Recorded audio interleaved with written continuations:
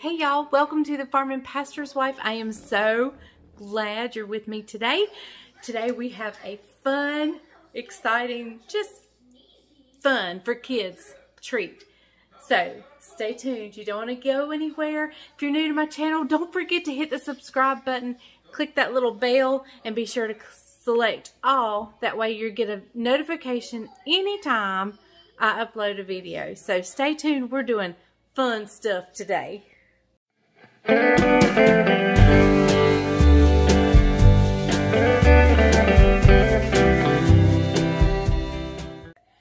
Okay guys, so if you remember, not long ago I went to the U.S. Foods warehouse and was able to taste a lot of desserts. And they were geared towards my friends' specific restaurants.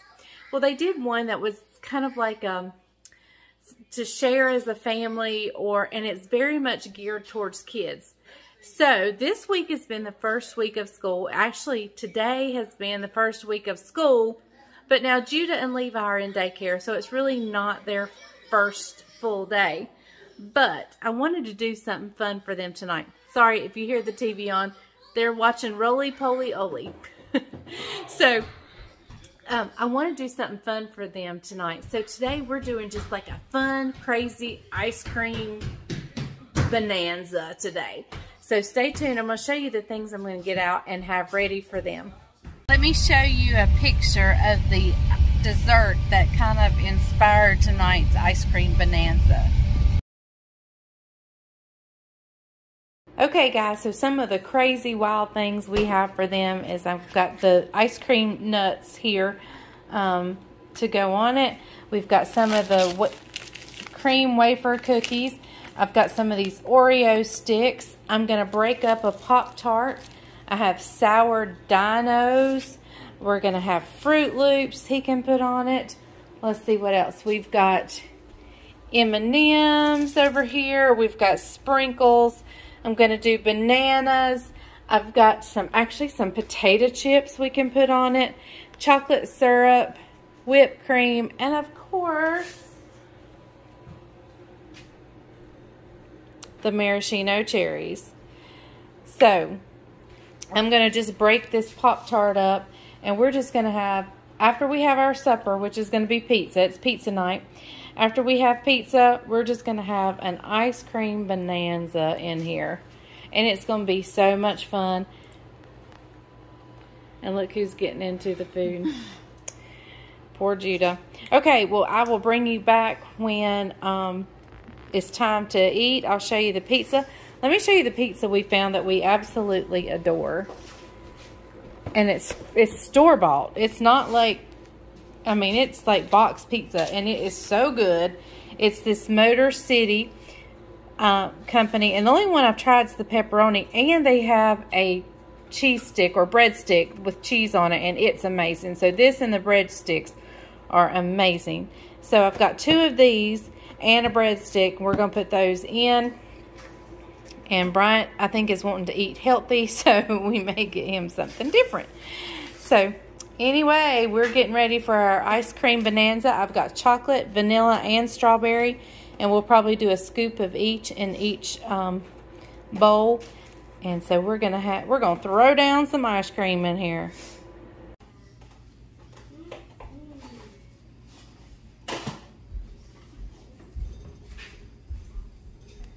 Okay, y'all, here is our spread. We've got vanilla, chocolate, and strawberry, all from Walmart.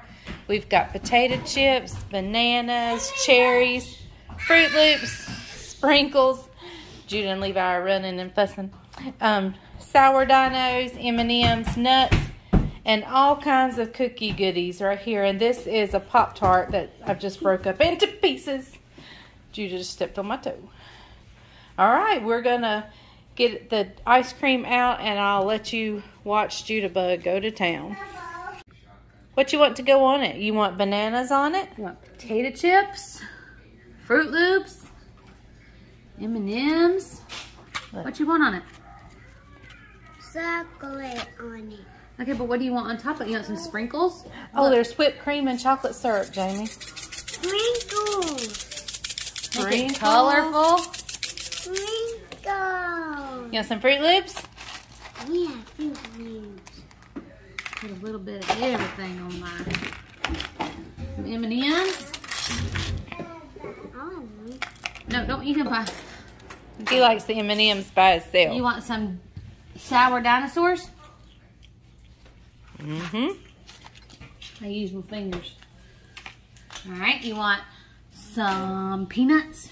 Yeah. Or some cookie? Do you want a cookie? You want a cookie? Which cookie do you want in there? I've already got you a Pop-Tart in there. So you want an Oreo? Let's try that one. Okay. We need whipped some cream? Whipped cream for sure. Mmm.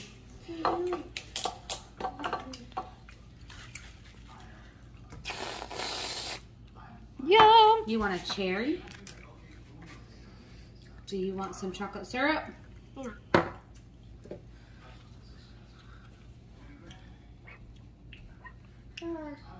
You want any bananas? Yeah. Yeah. Bananas. Bananas. All right. Oh, you put that back in your ice cream. All right. You ready to eat it? All right, go. Have I got you a Nope, spoon? we got a spoon. Here it is. Here you go. Dig in, buddy. Get a little bit of everything.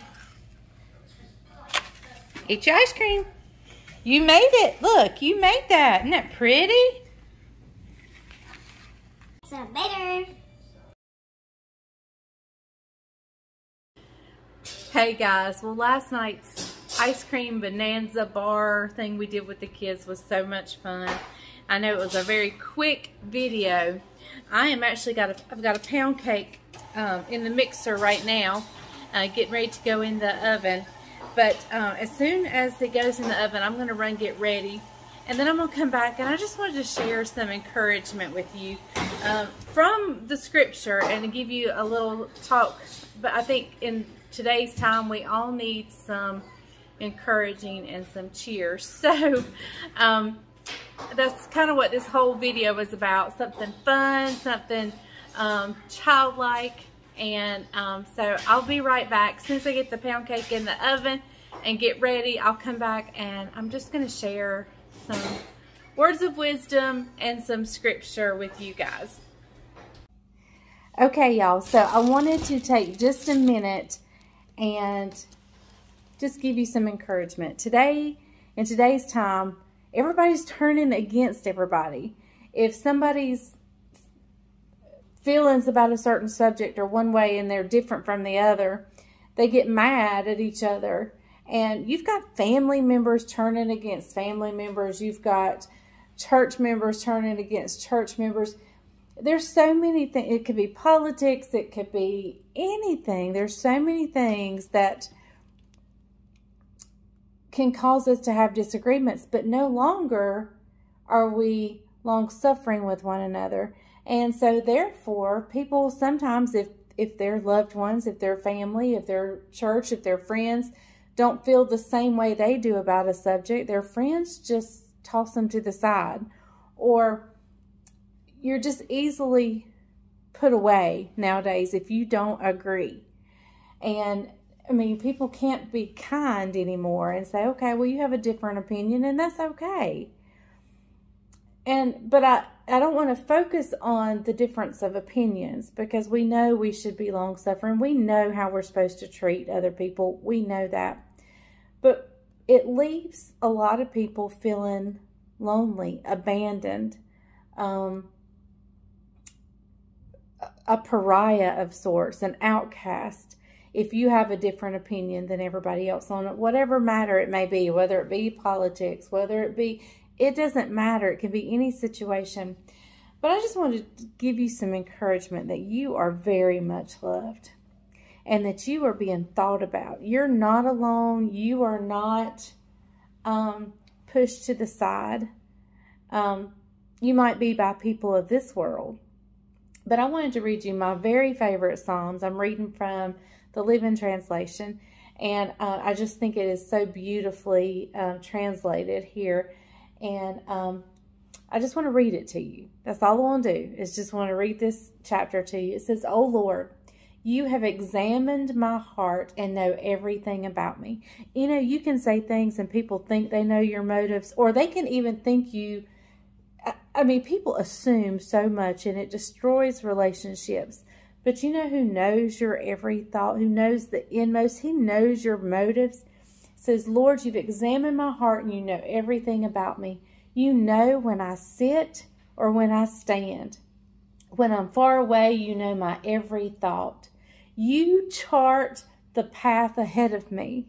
Woo, that makes me want to shout. "And tell me where to stop and where to rest. Every moment you know where I am. You know what I am going to say before I even say it. You both precede me, you go before me, and you follow me, and you place your hand of blessing on my head." This is too glorious and too wonderful to believe. Oh, amen to that. I can never be lost to your spirit. I can never get away from my God. If I go up to heaven, you are there. If I go to the place of the dead, you are there. If I ride the morning winds to the farthest oceans, even there your hand will guide me. Your strength will support me. If I try to hide in the darkness, the night becomes light around me. For even darkness cannot hide from God. To you, the night shines as bright as the day, and darkness and light are both alike to you. You made all the delicate inner parts of my body. You knit them together in my mother's womb. Thank you for making me so wonderfully complex. It's amazing to think about your workmanship, and marvelous and how well I know it. You were there while I was being formed in utter seclusion. You saw me before I was born and scheduled each day of my life. Every single day of our lives have been scheduled. Before I even began to breathe, every day was recorded in your book. How precious it is, Lord. Listen to this. This is what gets me. How precious it is, Lord, to realize you are thinking about me constantly. He never stops thinking about you. I can't even count how many times a day your thoughts turn towards me. And when I wake in the morning, you are still thinking about me. Surely you will slay the wicked, Lord. Away, bloodthirsty men, be gone. They blaspheme your name and stand in arrogance against you. How silly can they be?